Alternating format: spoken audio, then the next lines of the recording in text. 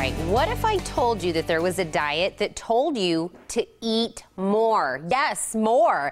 Or that you could be a part of the very popular vegan diet and you can get the great results that we see on the celebrities, but you only had to be vegan until lunch every day. Sounds too good to be true? Well, let's see if these tips really work by checking in with best-selling author and celebrity fitness trainer Jorge Cruise. Jorge, thanks so much for being with us. Good morning, Tina.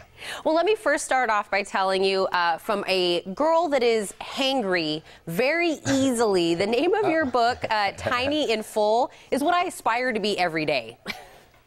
Well, you know, you can do it. And I'll tell you the key, because I've been doing this for now 20 years as a trainer to the stars, if you will. And, you know, just this week in Life and Style, there was a beautiful article about Jennifer Lopez and talks about how she's a part-time vegan. I have the clip here, or the image. Take a look at this. And more importantly, they talk about how Tiny and Full in the article is truly representative of this new movement in Hollywood, because it's about knowing that being a vegan full-time doesn't work. It's a failure. I'm part of President Clinton's foundation for childhood obesity. He was one of the most famous vegans for years after his quadruple bypass.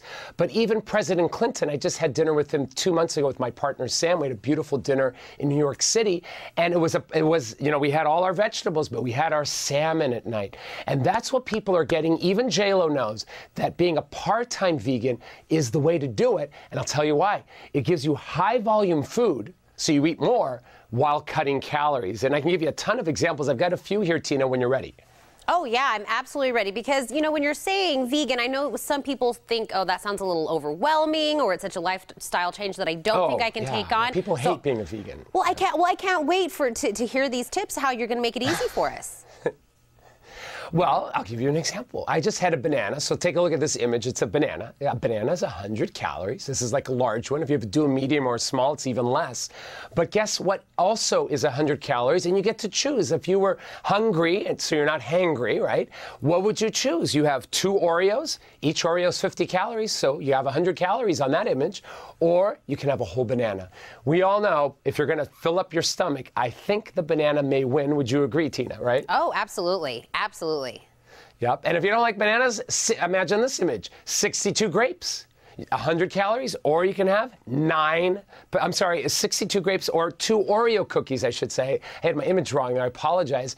Or you can have 2 Oreo cookies. It was 62 grapes. My apologies, Tina. But it's really understanding this one concept, Tina, more than anything else, that if you eat less and try to cut calories that way, you will be hangry, you will be breaking your metabolism, and you need to not do that. I'll give you an example of what I'm going to have for lunch today. I'm making this with my family later today. We're making spaghetti. But here's one more example. I think this one's the best one. It's truly like what I love, and I eat at least once or twice a week because my partner is Italian, and he loves Italian food, and so we make Italian food for our kids. But spaghetti squash, you can have 2.5 cups of that. It looks and tastes like pasta because you're going to put marinara sauce, Parmesan cheese, all the things you love. You can have bread with it, or you can have only 1 cup of regular pasta, which is almost much more than half the amount. And it's about being smart and understanding that if you can learn how to eat where you're incorporating low-calorie foods that fill you up, you're going to lose weight without dieting. Because we all know, Tina, if you diet and you have that mindset, those 3 letters in the word diet are there for a reason, because you feel dead inside. When you decide to start the new year off by eating less to lose weight, it's about eating more and cutting calories. And that's what Tiny Full really is all about. Well, that thought of eating more and cutting calories, that was like waiting for that to happen in my life. So I can't wait to go through the book, Jorge, and see even more great ideas on how to do this. And like you said, we see great results with other people. So I'm so thankful that you stopped to talk with us. Thank you so much. Of course.